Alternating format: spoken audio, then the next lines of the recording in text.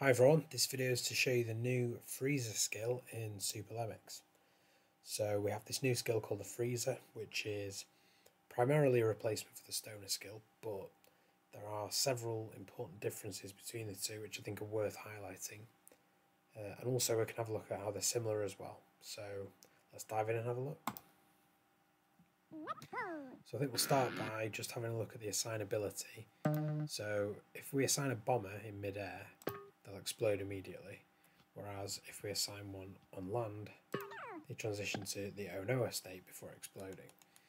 It's similar with a freezer, so if we assign a freezer in mid-air,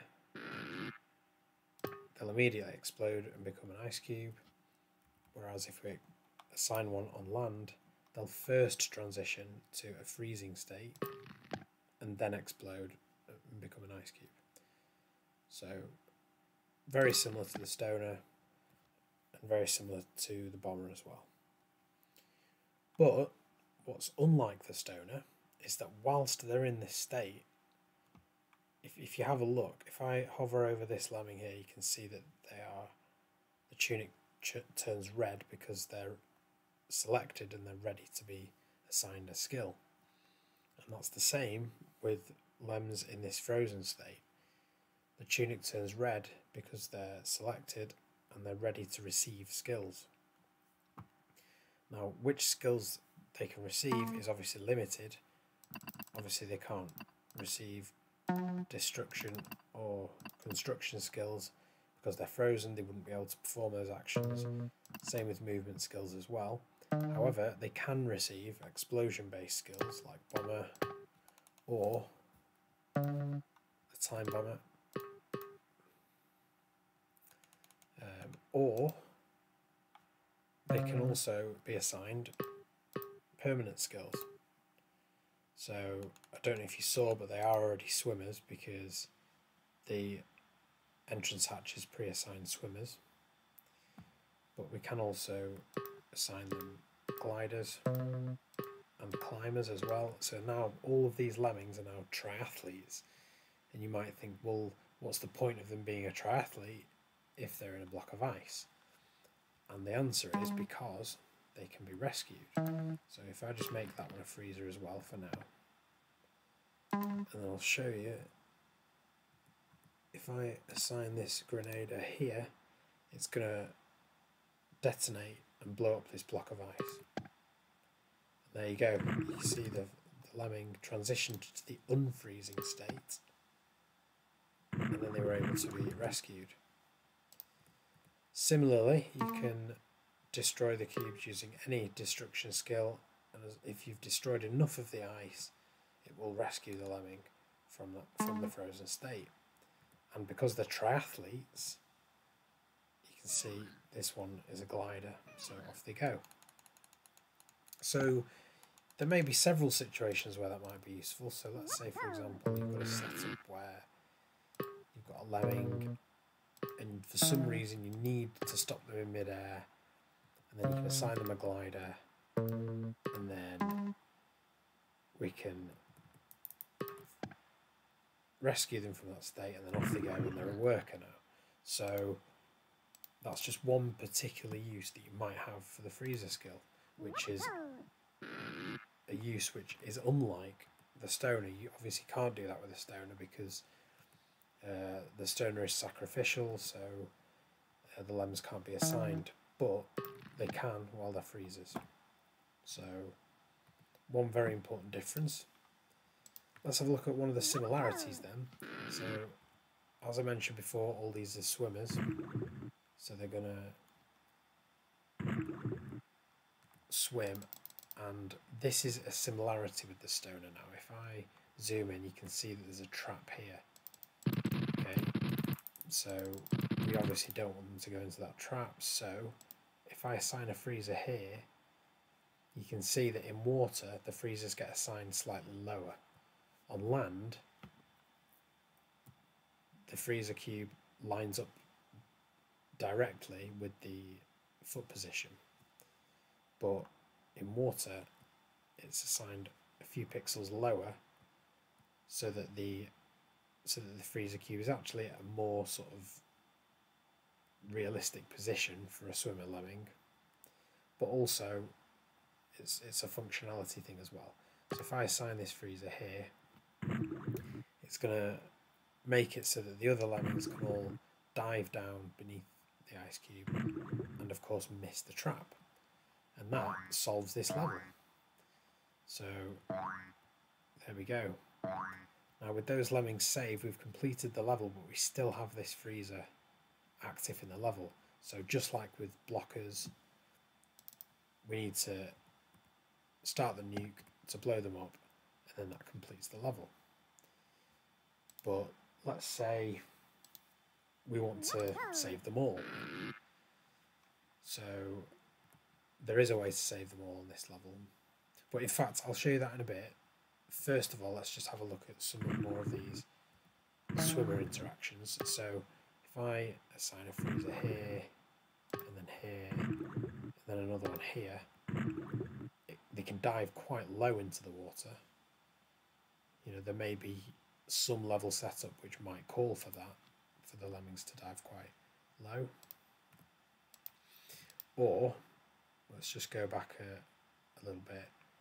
There's another thing that you can do with frozen lemmings in water, that from what I know, I don't think you can do this with stoners. I might be wrong, but I don't think you can. If we assign two on top of each other like that, they become a block, like so. So you can actually use them as a blocker in water. And then if I assign this one a climber, they'll climb over, and we want to do that a little bit later, don't we, so that they can be safe from the trap trigger as well. So there he goes, and now we've got a worker on this side.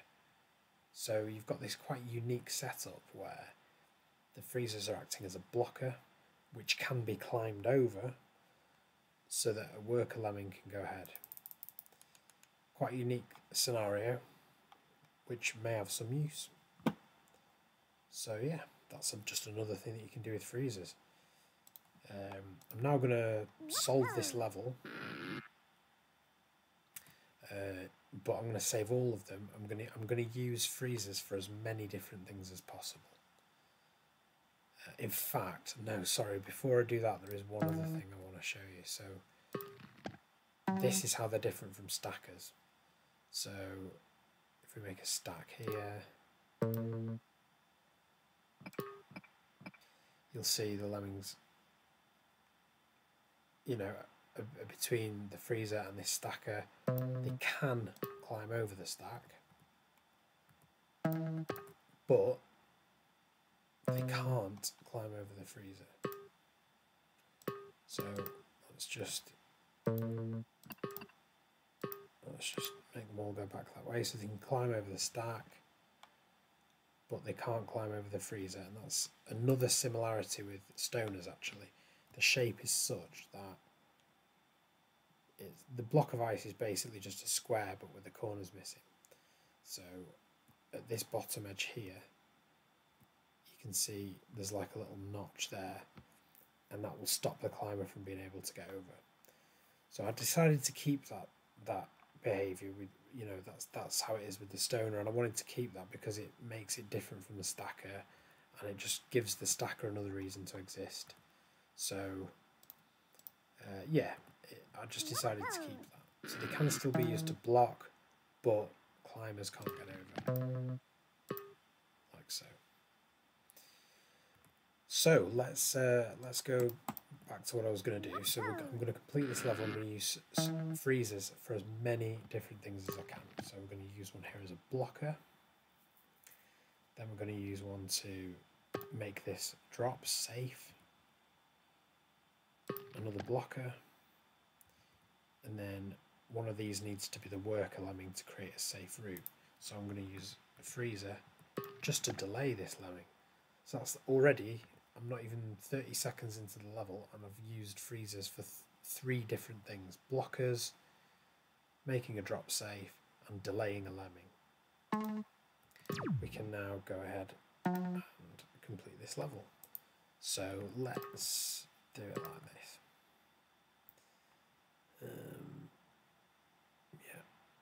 Yeah, I'm gonna go into the water as far as I can, so we get past this trap trigger. They can swim from there, so that's fine. Turn them around, and then I need to rescue all of these guys. So yeah, okay, let's do that. So that's that one done. Then this one can now rescue these guys. We don't need to send that one over to rescue them because this one was delayed by being a freezer. So this one can now rescue these guys. And then turn that one around. And then we've got to rescue this one as well. So let's do that. That one drops down there, bumps into that, and then that's a block. So off they go, and that's all 5 of them rescued. And I was able to use freezers for 3 different things as part of that solution. So let's have another look at this, making this drop safe. There's a number of things regarding this which I think are worth pointing out. So if I use this one to make the drop safe for the other lemmings, it has also, importantly, made the drop safe for this lemming as well. So let me show you that. If I do this, there you go, you see that lemming drop down safely because making them a freezer resets their fall distance. So just an important thing to know.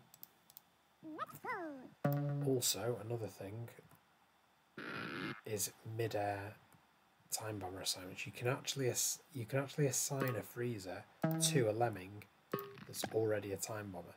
The countdown will continue, and then when it reaches 0, the lemming will explode.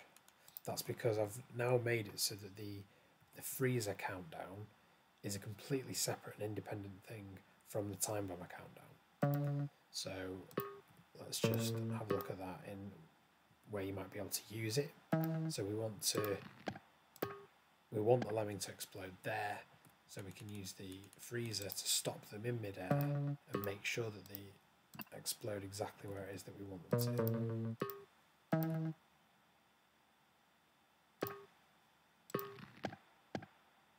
So there you go.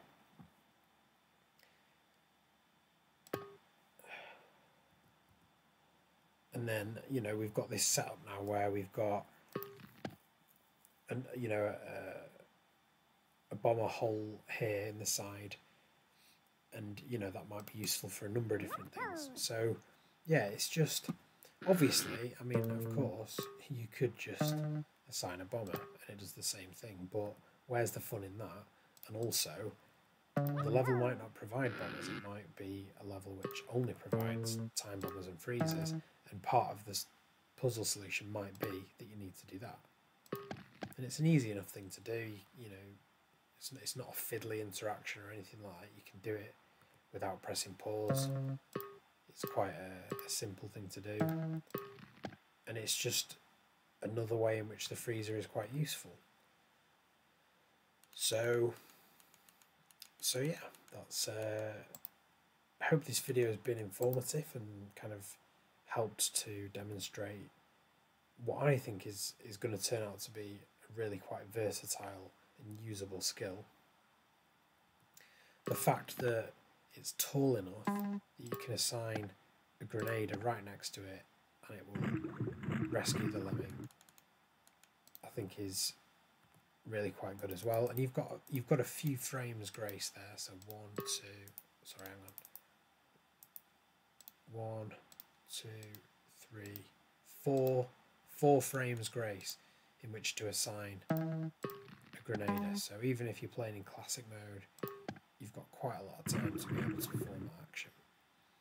And yeah, it's yeah, I love it, to be honest. I think it's just great in the freezer. I'm just mega happy with it, and I just wanted to make this video to